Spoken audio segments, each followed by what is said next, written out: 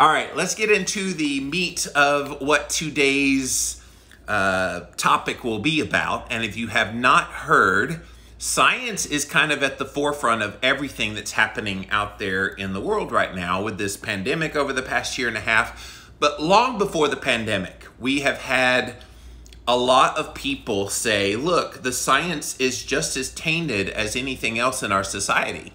And of course, people never believe that. And of course, those of us in the low carb and nutritional health space, we've known that a lot of the science is tainted. Look at what they've done to malign saturated fat. Look at what they've done to kind of hide the negative effects of sugar. Look at what they've done to make whole grains look like they're something that they're not. Look at what they've done to red meat to vilify it. We know how they can manipulate the science to make it look like it's something that it's not. So I have a study, not a study, but it's in a journal, and it's from this researcher. Her name is Katherine Flagel. She is from the Stanford Prevention Research Center at the Department of Medicine, Stanford University School of Medicine. Very prestigious university. She's one of the lead researchers there. And so she wrote this article in the journal Progress in Cardiovascular Diseases. This came out just a few days ago here in June of 2021. The title of the paper, The Obesity Wars and the Education of a Researcher, a Personal Account. Guys, this is going to blow you away because we always suspect things like this were happening, but now that you actually have hard evidence that they are hiding and censoring science, you know, it's one thing with what's happening on social media right now, where they are shutting down people and silencing people because they're offering a dissenting opinion that's not liked. This is a researcher doing hard science, and they're doing the same thing to her. So if you didn't believe it before, believe it after today. Oh, thank you. The Keto Celiac just bought a badge. Thank you for that. And again, if you're on Instagram and you like what I do here, definitely you can purchase a badge to show your love and appreciation for Jimmy Moore. And I will give you a shout out if I see that. And thank you, Clubhouse, for being here as well. All right, so let's get into this. They did have an abstract. A naive researcher, talking about Katherine Flagel, published a scientific article in a respectable journal. She thought her article was straightforward and defensible. It used only publicly available data, and her findings were consistent with much of the literature on this topic. Her co-authors included two distinguished statisticians, but to her surprise, her publication was met with unusual attacks from some unexpected sources within the research community. These attacks were, by and large, not pursued through normal channels of scientific discussion.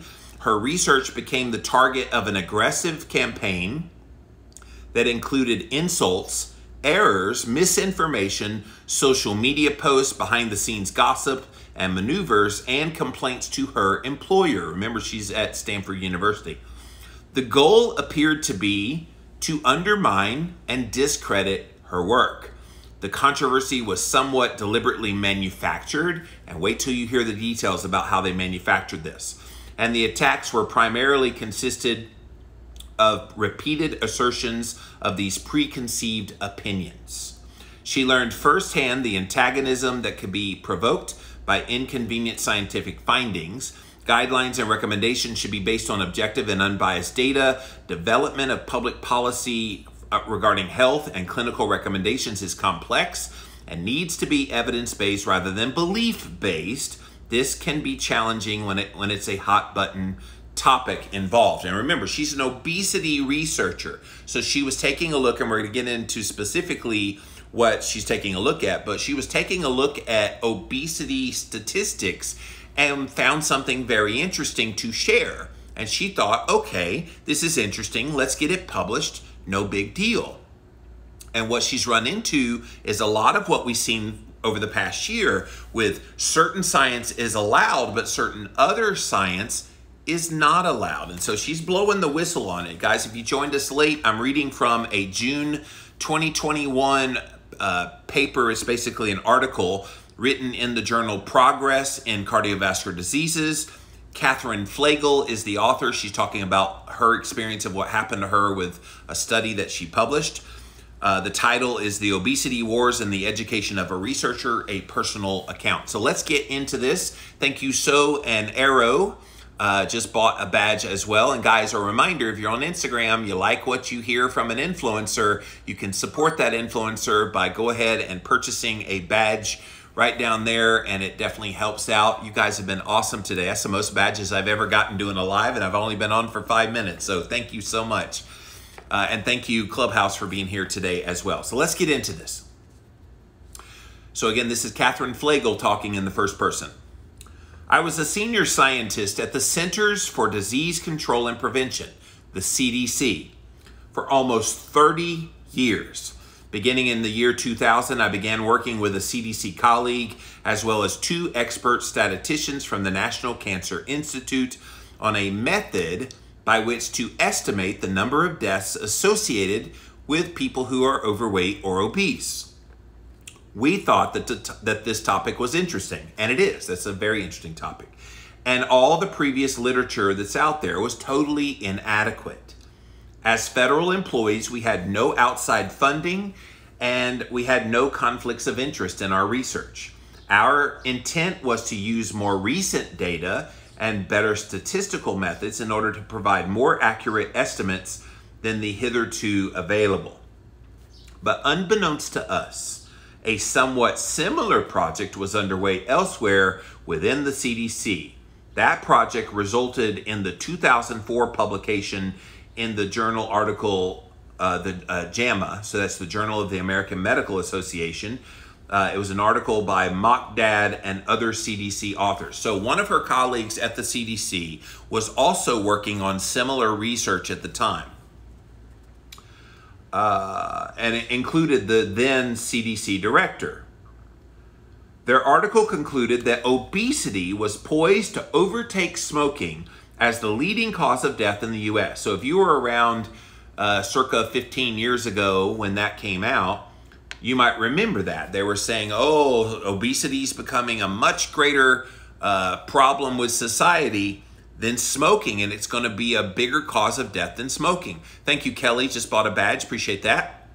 And so it became a big deal when that study came out.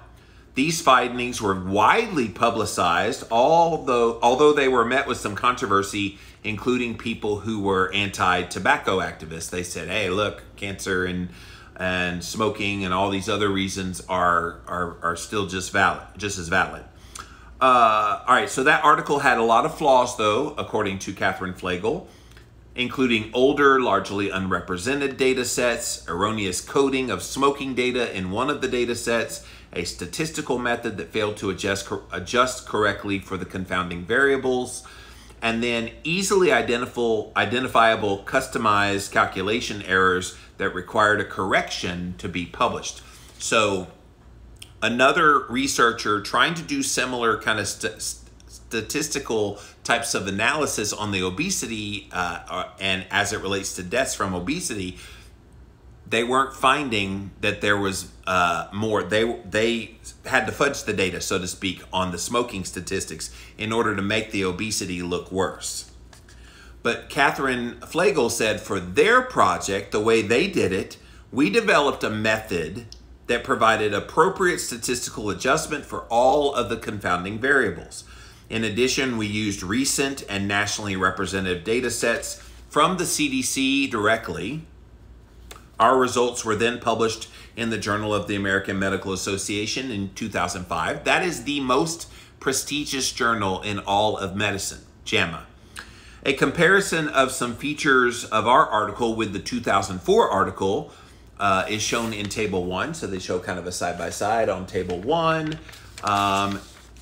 We found that obesity was indeed associated with death relative to normal weight people, although our estimate of less than 5% of deaths, a direct result of obesity, was considerably lower than the 2004 Maligned study, which estimated over 15%. So more than 3 times the number that Katherine Flagel found in her study was in the other study. The CDC accepted our results for obesity as the better estimate a month after our article was published. So they had applied the 15+% the year before with the 2004 one, but then Katherine Flagel's study gets published in JAMA and they go back down to below 5%. Keep in mind, this is legit. This was all, it went through all the process. Watch what happens next, because this is so applicable. All of you that scream, follow the science, follow the science, follow the science. Watch what happened to Katherine Flagel. I'm just utterly amazed. We found that overweight was associated with slightly but significantly fewer deaths than normal weight people.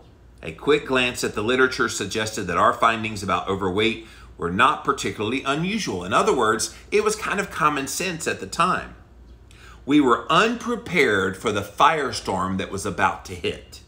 Our article attracted attention because it appeared to be inconsistent with the 15+% dramatic conclusions of the 2004 study. I fielded dozens of press calls as soon as our article got published. To my surprise, after the first few hours, many of the journalists who called me had already spoken to a prestigious professor, Walter Willett, from a prestigious school of public health. He's at Harvard, by the way. He was not a statistician. He had no experience in estimating the number of deaths associated with obesity. Our article was not intended to have anything to do with his work at all. Our article got his attention, though. He had apparently begun preemptively contacting the press as soon as he found out about this. So this is telling you there are people at play that when they see something that goes against the narrative that they're trying to drive, and again, we're talking about nutritional health, but it applies to any part of science. There are people who have powerful influence, and Walter Willett is still one of those people to this day who has that kind of influence. He inserted himself into the discussion, positioning himself as an expert in the field of the discussion, and providing negative and antagonistic comments on the article before reporters had a chance to talk to the researcher directly. Did you hear all that? So here is Walter Willett basically saying, I know better than this researcher, therefore listen to me, and he got in the ear of the press. Sound familiar? What's happened the last year and a half? Have we had people that talk about things that have happened that they have no evidence or background or anything? Bill Gates, that, you know, they can just say things on the air? Yes, we have. Like I said, it's applicable across lots of scientific disciplines. All right, so Walter Willett used strong language to disparage the article, describing it as, quote, really naive, deeply flawed, and seriously misleading. At a scientific conference a little over a week after our article appeared, one of Walter Willett's co-authors and cohorts at Harvard, Frank Hugh is his name, another prestigious name in the world of research, took the unusual step of preempting a planned presentation by someone else to take the stage. In other words, he took the stage over someone else who had the stage so he could make this critique of this article by Katherine Flagel. Are you seeing how they're ganging up on her, you guys? And this happens more often in science than anybody wants to admit. And if we're not going to acknowledge that there are powerful influencers in the science, you can't really follow the science if there's people influencing real science happening. And that's all Katherine Flagel did, was she published data that was science, but it ran against the narrative that they were trying to promote about obesity. When I presented a seminar at UC Berkeley a week after our article appeared, an unidentified young woman stood at the door giving out a handout of 4 pages of faxed and photocopied material that included an abstract from Frank Hugh and Walter Willett and several news articles that discussed their research on obesity. Isn't this amazing? Like when I read this from Katherine, I was like, oh my God, she is one person out of many that probably have to deal with this. Our 2005 article has been reviewed extensively by scientists within both the CDC and the NCI. It was cleared for publication by both of those agencies. It was reviewed by peer reviewers at the journal, and it was accepted by the #1 top medical research institute out there that does journals, the Journal of the American Medical Association, and all the editors, they all let it go through. So what was the problem? Nonetheless, less than a month after it was published, a speaker from the American Cancer Society suggested in a talk that our article should not have been published, with one of his PowerPoint slides saying, quote, "Because of the importance of these estimates, scientific controversies should be addressed in a scientific forum that seeks consensus rather than immediately publicizing widely divergent estimates through the media." Can I tell you that is not science? Science is not about consensus. Science is not about being absolute about anything. Science is show me the data, show me the data, show me the data. And if there's conflicting data, then those two data points need to be analyzed and see who's right.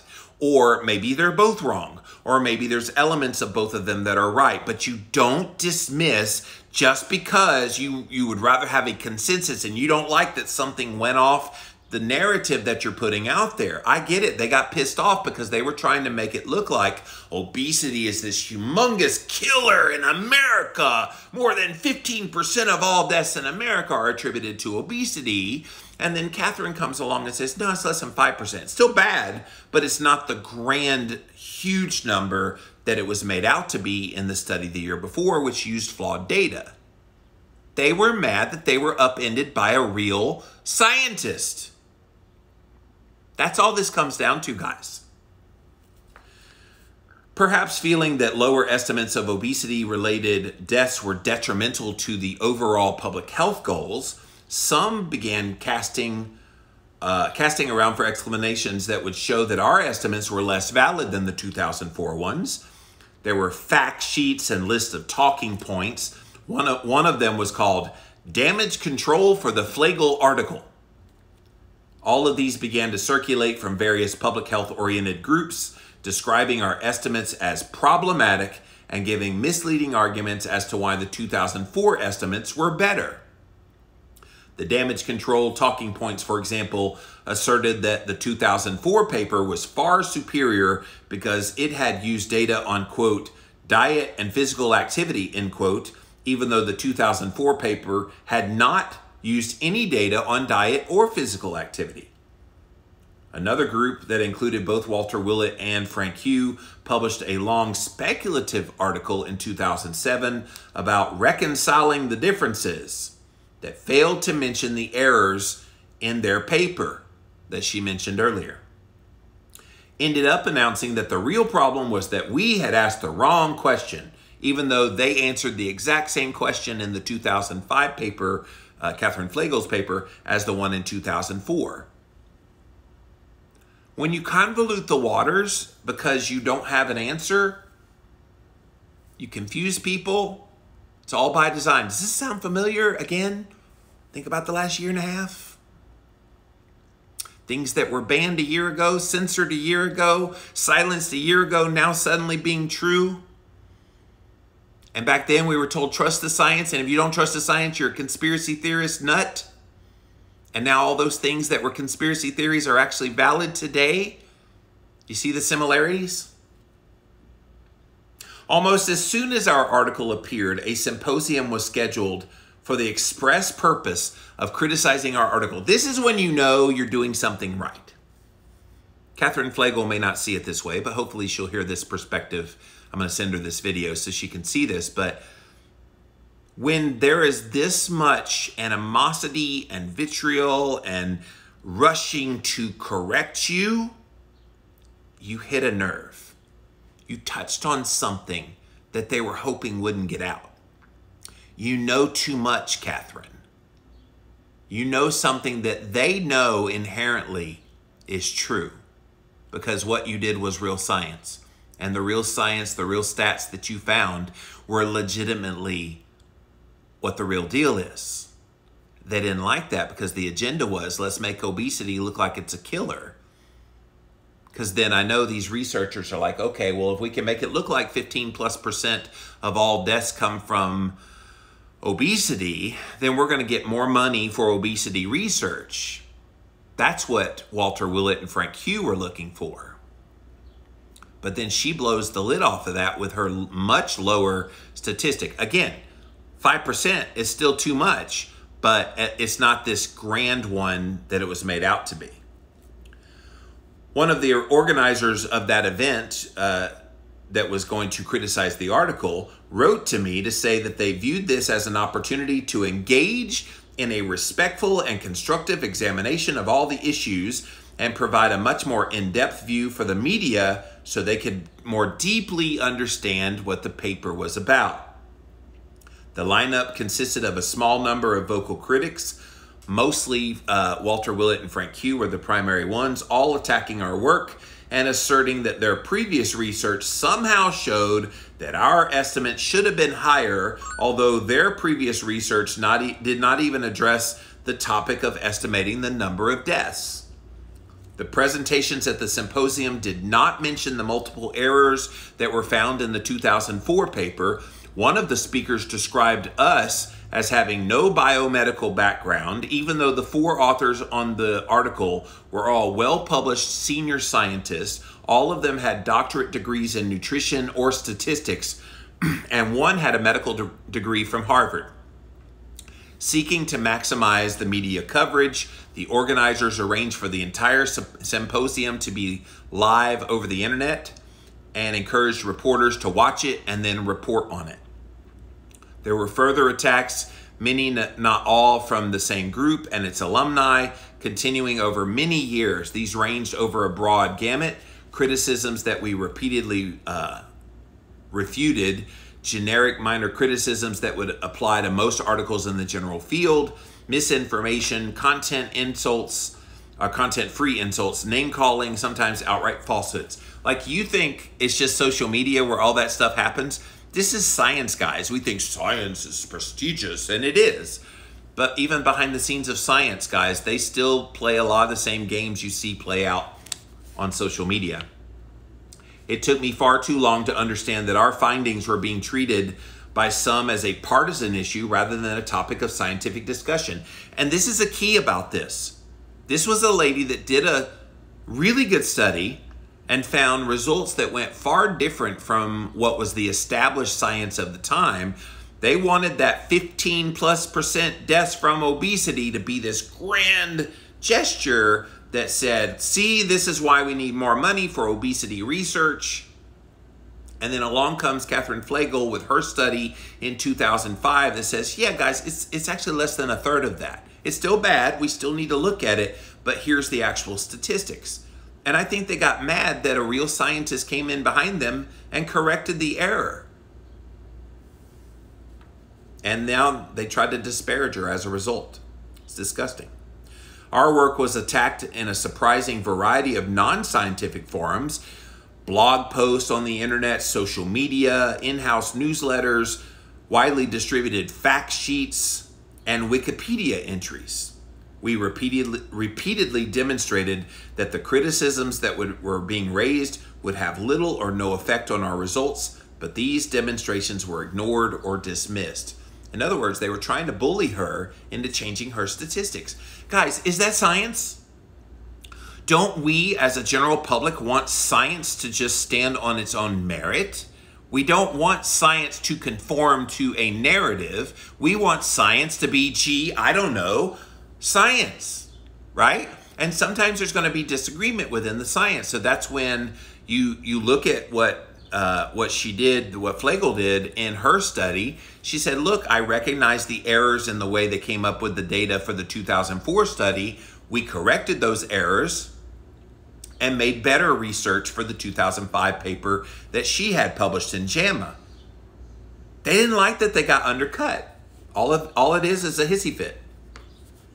A number of the researchers prepared papers to attack our work, employing convoluted analyses of unclear validity.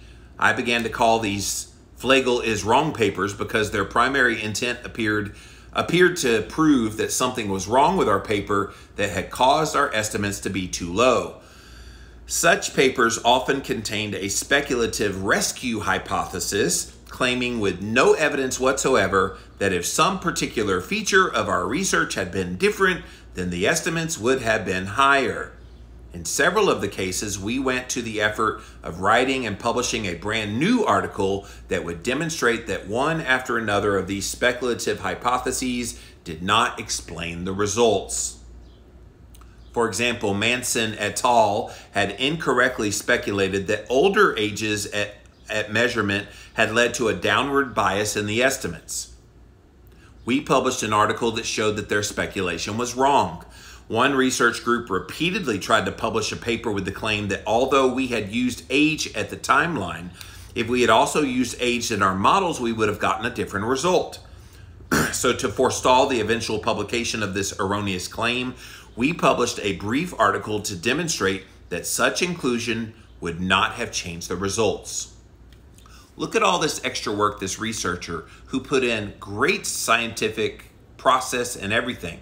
Look at what they had to do to try to damage control all the vicious attacks against their research. And it should beg the question, by the way, why were they so scared of her results? Because look, if it was inconclusive or error-ridden and all this, then you would just say that and then stick with your 15% plus number. I think they know they got caught with their pants down, that their stats were fudged a little bit and hers were actually based on good data. And they got mad that they got caught. Guys, that's not science. We want to pretend like science is this high prestigious thing that irrefutable, and it should be heralded, but not worshipped. And I think what's happening is that 15% number, they tried to worship it. And so when along comes Flagel's paper that says don't worship it because it's less than a third of that, they didn't like that. They got undercut. Although the Flagel is wrong papers referred specifically to our article, they often misunderstood key details. These papers tended to focus on the analytical methods rather than on the data itself. But in fact, our use of more updated and better quality data accounted for much of the difference. We had used nationally representative survey data with measured weights and heights. Critics rarely have ever noted that our findings might be due to the use of the better data. So they were trying to criticize the process by which they gathered the statistics. And she's saying, no, look at the actual data that we pulled. Some criticisms employed a rhetorical approach known as paltering, defined as the active use of truthful statements with the intent to deceive. Critics would emphasize that our article found different results than previous articles had, and then mention some criticism of our article with the implication that this was the reason for the difference. However, they would not mention that the same criticisms also applied to the 2004 paper, and thus that did not explain the differences. For example, one laboratory exercise for graduate students in epidemiology at Johns Hopkins University compared our results unfavorably to those of the 2004 study. They stated 4 different times that our study had only used a single measure of BMI, and then they asked the students to, quote, discuss the appropriateness and effect of using a single measure of BMI in attributing subsequent deaths to obesity. But they didn't note that in the 2004 study, guess what they did? They used a single measure of BMI. So if they're going to scrutinize Flagel's study, they had to also scrutinize the 2004 study. Attacks on our paper continued. Guys, this is 4 years after the study's published now. They're still attacking her and her paper, which again has to beg the question, why would they do that? If it was just bogus data, why would they be so vigilant about coming after her and her study? It's amazing. A 2007 story appeared in Scientific American by a leading health journalist who had never even contacted the CDC press office, nor had they spoken to me. Remember, this is Katherine Flagel speaking, but nonetheless asserted that our conclusions were probably wrong, quote unquote, and they talked to 2 Harvard faculty at length. It's complete nonsense, said one of them. It's obviously complete nonsense, very easy to explain why some people have gone astray, said another. In the same year, a postdoc at Harvard posted the following on a blog. Numbers from Flagel's paper have been subsequently retracted by the CDC, and she has subsequently been demoted at the CDC for writing such an erroneous paper. That's what was claimed. Every single one of these statements were false, though. The CDC had not retracted the findings. I had not been demoted, she said. In fact, our paper got the CDC's highest science award, the Shepard Award, in 2006.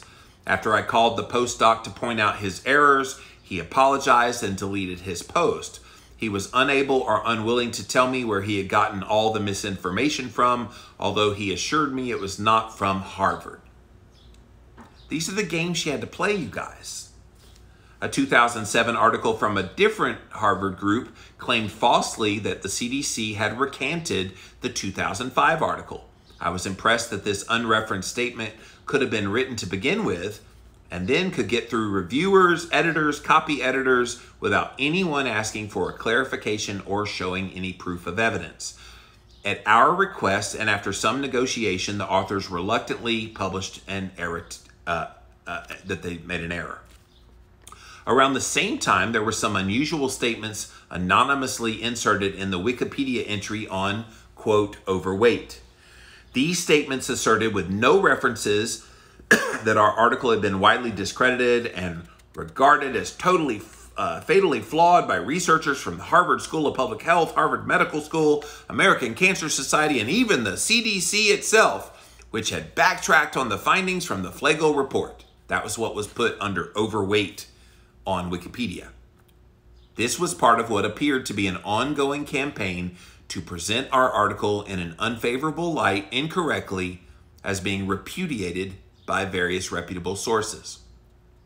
In 2007, I accepted an invitation to give a lecture at the 2008 meeting of a scientific society. The invitation included no mention of any kind of rebuttal.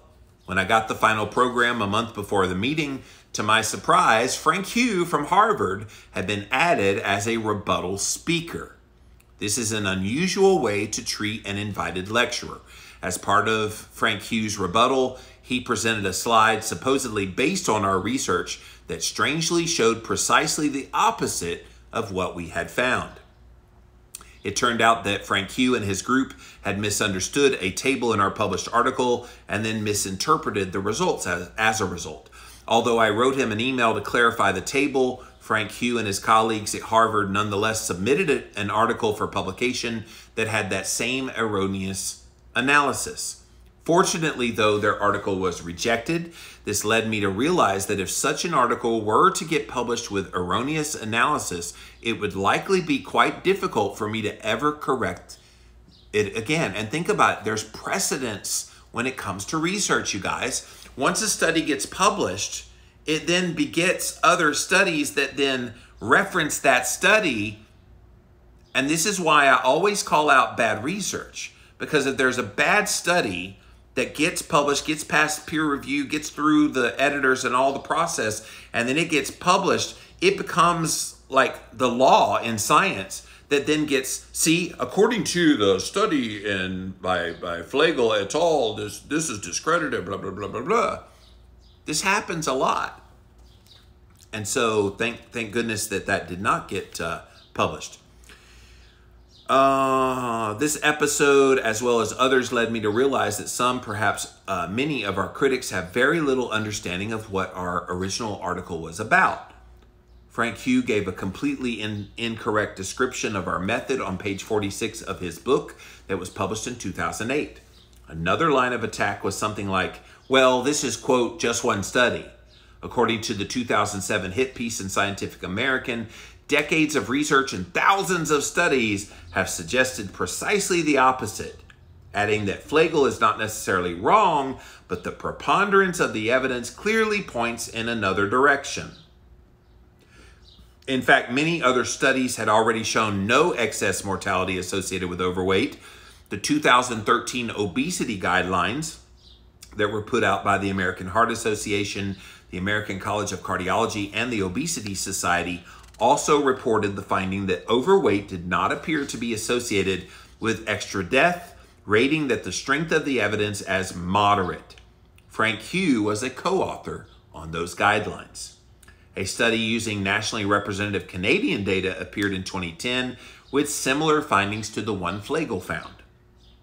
Subsequently, the CDC and the NIH co-authors, the Canadian researcher and I, carried out a systematic literature review. It was published in JAMA in 2013.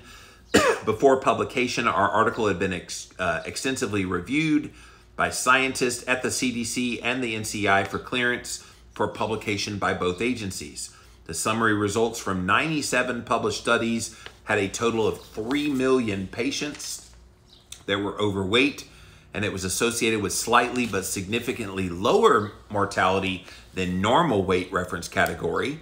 An anonymous peer reviewer commented, quote, "This study documents the conclusion that I suspect most people who follow the health and obesity literature have concluded but not formalized. In spite of the labeling of BMI of 25 to less than 30 with the pejorative title of overweight, the data on mortality do not support that this category of BMI has any kind of increased mortality." In other words, Flagel, you were right. Do you see what she went through? Like she was put through the ringer about this. All at the holy altar of your science is not good enough because it does not fit our paradigm. And again, I ask, with all the events of the last year and a half, all the trust the science on masks, the hokey pokey, HCQ, all these things, it makes you wonder, right? As was clear from our review and from many articles published since, our findings were not unusual. Walter Willett was evidently aware of this since he was quoted as saying, quote, "About every 10 years, this idea comes along that says it's better to be overweight, and we have to stomp that out," end quote. When I reviewed the literature for our 2013 meta-analysis, I noticed that almost all the articles, including some from our critics, had found that either no increased mortality from the overweight or else slightly decreased mortality. Few of them ever mentioned this in the abstract, nor did they give it any kind of prominence in the press coverage. No wonder people thought our findings for the overweight category were unusual. It was not evident that it was common, even though they were acknowledging it's common. Apparently, according to some of our critics, new and better scientific results are dangerous, and they cause confusion if they fail to buttress what you already believe. Does that sound familiar? We can't look at more recent research because that's dangerous. We need to rely on what we've always known. But what if new science shows that what you've always known back there, what if new research shows there's a different paradigm you should be believing? That's science, guys. And I'm so tired of us having to bow down to the holy altar of science, but it's the old science. It's kind of like what happened to keto. This happened back in 2015. Paleo was still pretty big, and I was in the paleo community at the time, and they allowed a speaker from the main stage at Paleo FX to basically do a hit piece lecture on how keto is dangerous. And you know what the lecturer did? She went back into the 1920s and looked at all the keto research of epileptic children. So she had to go back 100 years. She had to look at very sick children who were on a very prescriptive type of keto diet. Nothing like the keto diet we eat now, but because that was the data she was using, and that was the established keto data, None of the work of Westman and Finney and Volek and all the other modern research of ketogenic diets, it was all predicated on that older science. And that's what she's talking about here, that, well, we have a great deal of older science that needs to be, respected and da-da-da-da-da. And no, there's newer science that trumps that.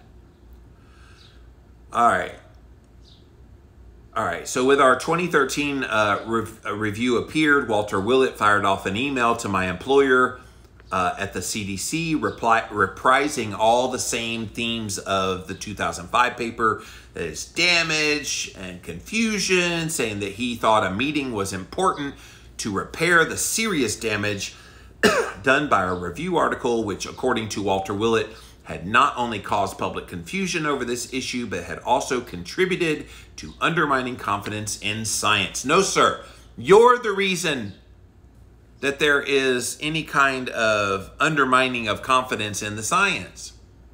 And he's not the only one. Walter Willett, by the way, guys, he is just a microcosm of what happens across all the disciplines of science. Dr. Fauci is another kind of Walter Willett. He's the one kind of putting things out there. And of course, he kind of goes back and forth on things, and so it confuses people. That undermines the science. And Snoochie is right. People are living the new science and proving the new science. So that needs to be honored. A second tribunal was convened at Harvard, this time to attack the 2013 literature review. The speaker lineup was almost identical to the same symposium that opposed her paper in 2005.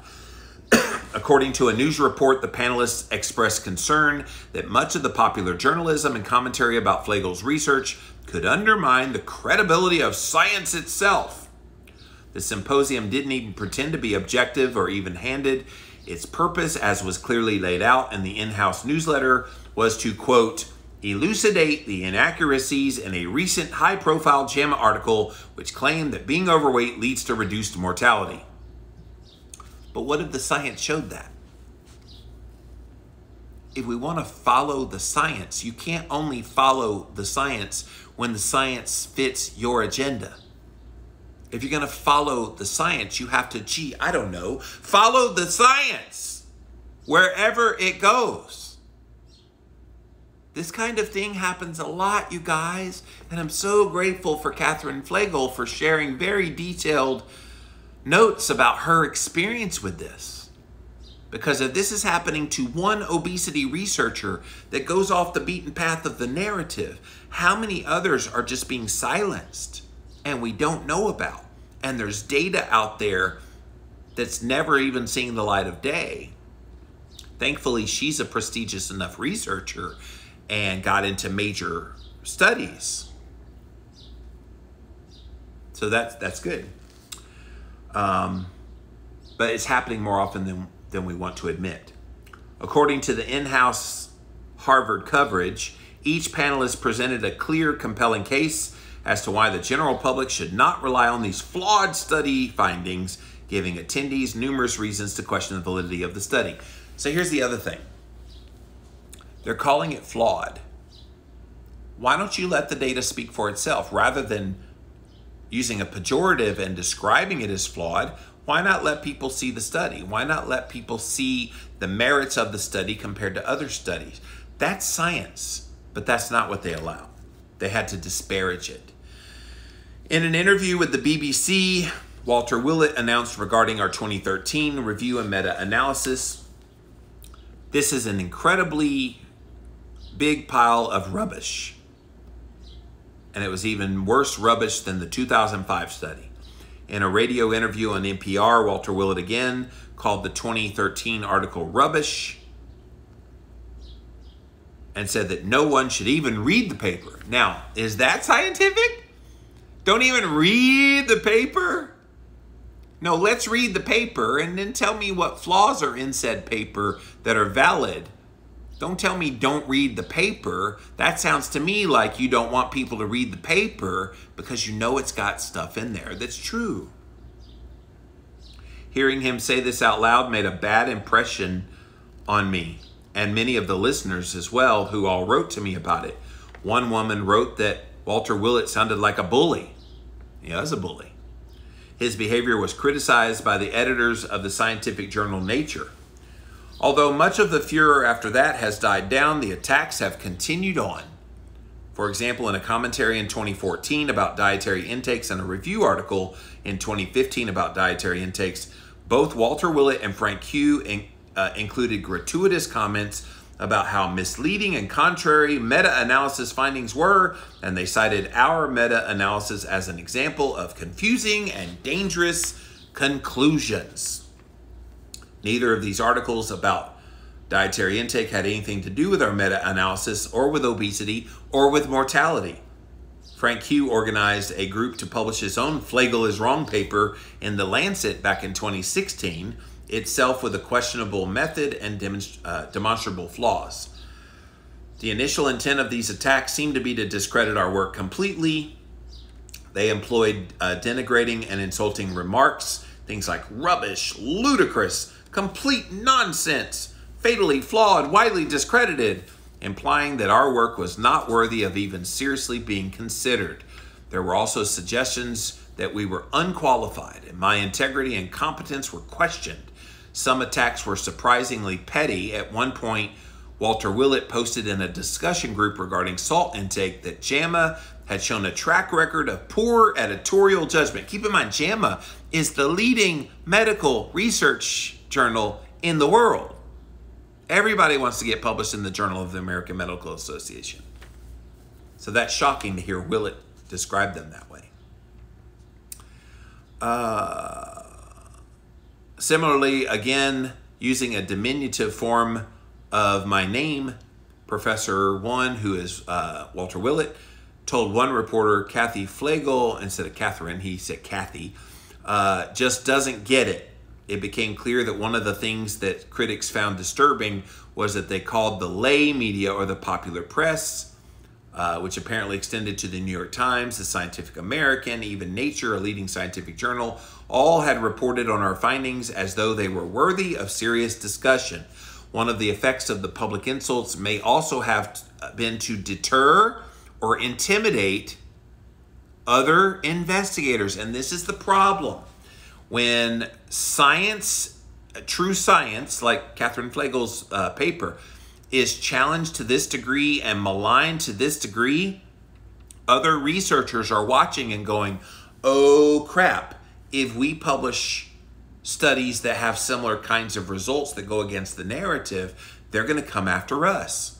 Guys, quite frankly, this is cancel culture for science.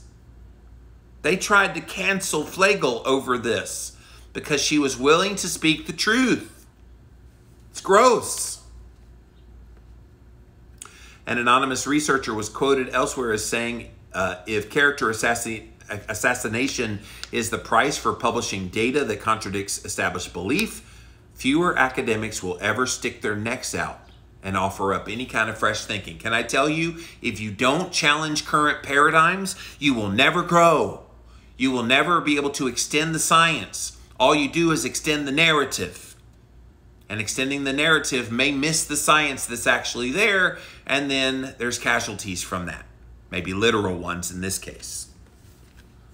Our findings were simply findings. We didn't have an argument, an explanation, a recommendation, or statement of any kind of opinion. However, some apparently had trouble grasping this, referring to our findings as claims, as though this was a matter of questionable assertions, not of the data. For example, a 2017 Facebook post from a senior NCI scientist, as well as a Harvard graduate, referred to our, quote, dangerous and persistent claims. Even though their work had little relevance to our estimates, this Harvard group created a false narrative in which they and I were adversaries, taking sides and duking it out rhetorically. This myth even made its way into a lecture at the NIH by an eminent researcher who stated incorrectly that some Harvard faculty and I were feuding and they refused to appear on the same platform together. When I pointed out this was not true, he graciously apologized and said it was something he had just heard.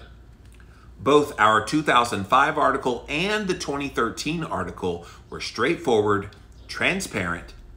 Both are still cited frequently throughout the medical literature.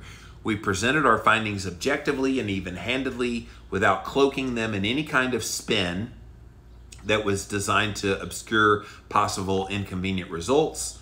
That's called white hat bias, by the way, in the research lingo.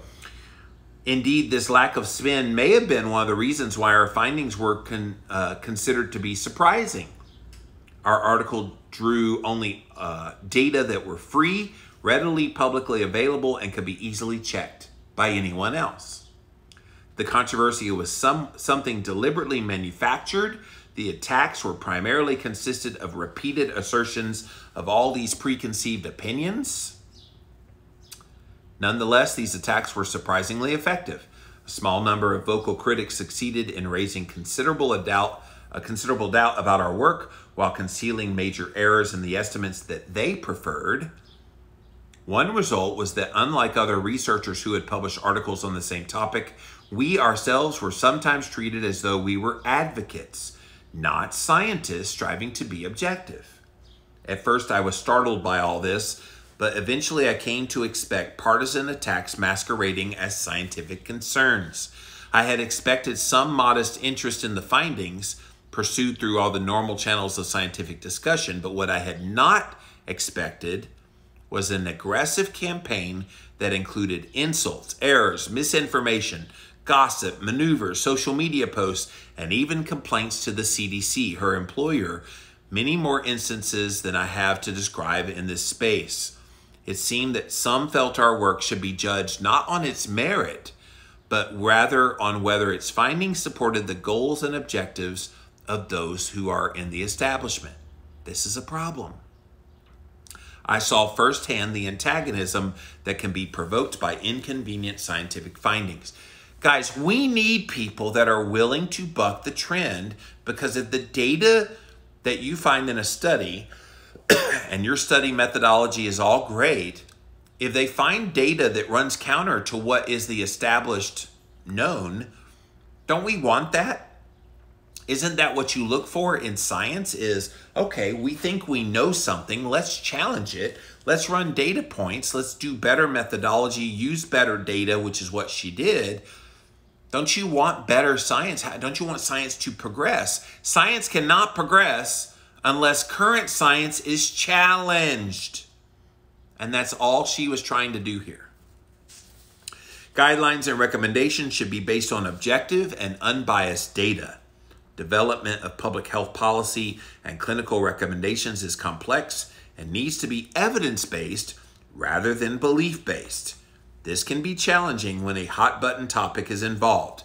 Scientific findings should be evaluated on their merits, not on the basis of whether they fit a desired narrative. So guys, again, go check out this paper. You can go read it online. It's published in the June 2021 journal Progress in Cardiovascular Diseases.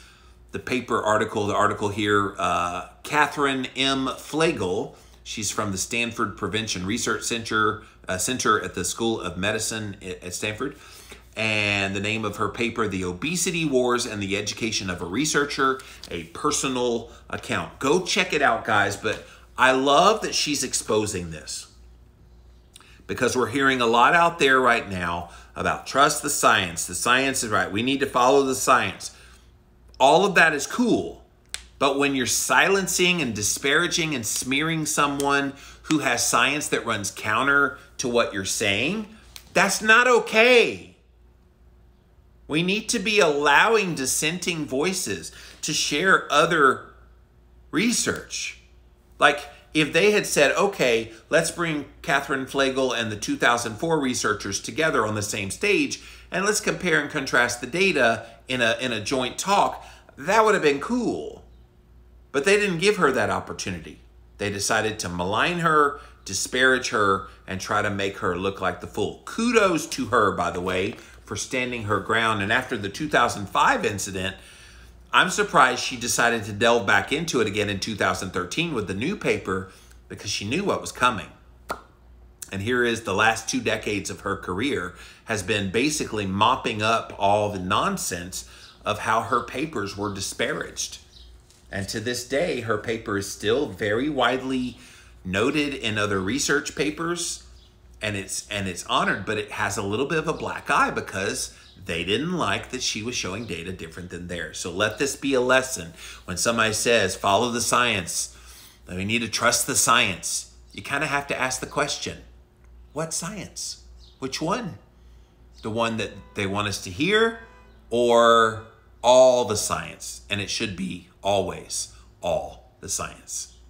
So guys, thank you so much for being here today. Hope you enjoyed this special Instagram Live.